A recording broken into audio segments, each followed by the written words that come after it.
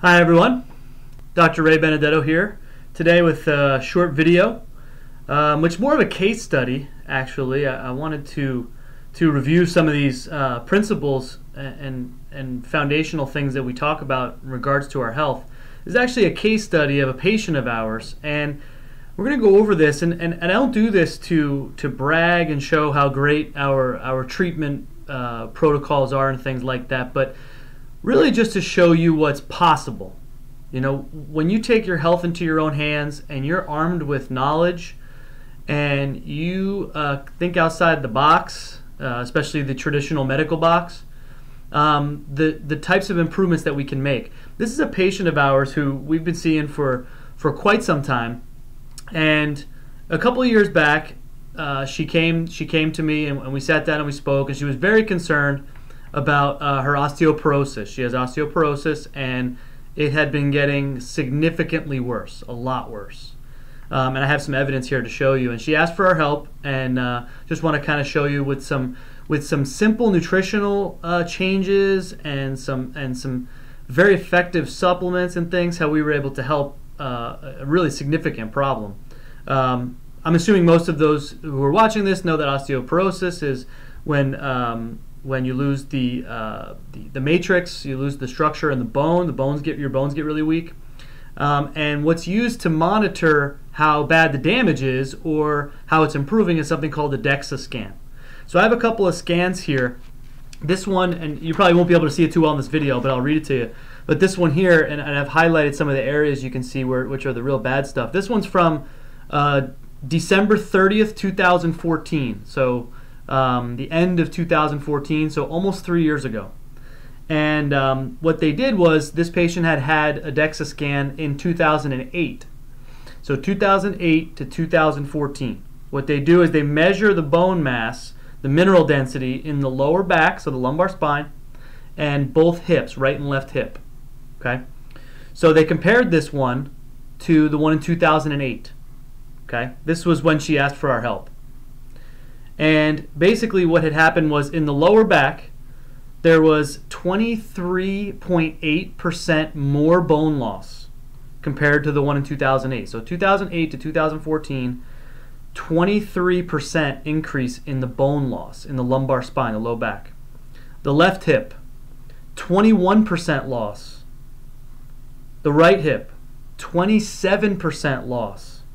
Okay, significant loss of bone in 6 years on a 54-year-old woman. Okay, this is not good. This is not good. Fracture risk is very high. Significant loss of bone mineral density from the prior examination. Okay, and she's been dealing with this for years. I mean, 2008 was the first scan. You know, and she had been on all the medications and all that kind of stuff. So let's fast forward. So she asked for our help back then, a couple of years back. So let's fast forward. This is the most recent one, and this was in October of this year, so October of 2017. Okay, obviously I've crossed out the patient's name. Can't show you that. So this is from October 2017, and they compared it to the one from December of 2014. Lumbar spine. Compared to the prior study, bone density has not shown any significant change. So this is great. This is great news. Sure, it didn't get significantly better, but it stopped getting worse. Okay, on the previous one, there was a 23% loss of bone from 2008 to 2014. 2014 to 2017, it has not changed. There's no more loss. That's great. In the right hip, not only has there been no more loss in bone density, there's actually been an increase in bone density. 12.4% increase in bone density in the right hip. The left hip, 8.5% increase. Again, didn't only just stop, actually increased the bone mass, which had previously been a snowball rolling downhill. Again, these are statistically significant. So interval increase in bone density compared in the hips compared to the prior study.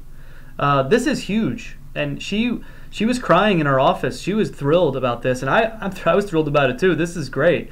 And this was just with some simple dietary work and some nutritional supplements and things that we were doing for her, targeted to help her problem, to help at least slow down and stop the bone loss, and then to regain as much of it as we can.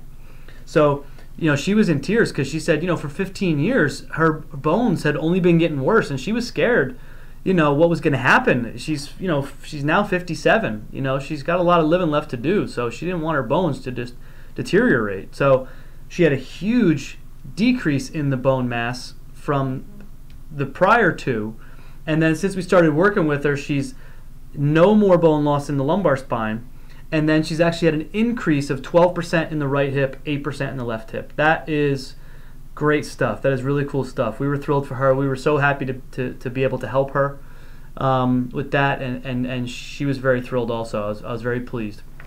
So just a little case study, some of the things that we do here in our office that many of you might think, well, geez, I wouldn't have even considered that. I got my osteoporosis. I'm taking my medications.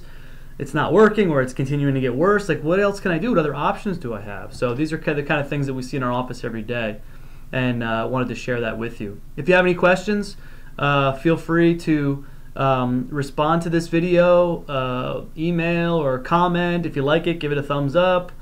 If you have any questions, you can always reach out to us and contact our office about anything health related. This was a great case study for osteoporosis, one of our patients that's doing really well. So if you have any questions or comments, go ahead and just let us know. Everyone have a great day.